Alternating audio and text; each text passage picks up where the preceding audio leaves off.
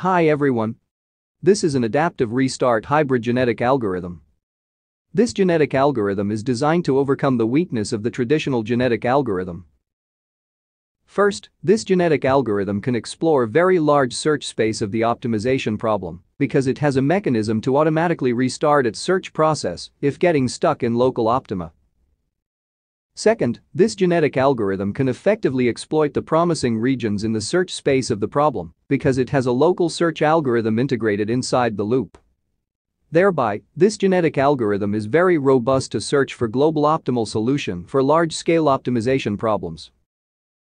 In this video, first, I will demonstrate the capability of the genetic algorithm in solving an optimization problem with 60 variables, and then I will show you the Matlab code of the genetic algorithm. If you want, you can copy the Matlab code and customize it to solve your own problems.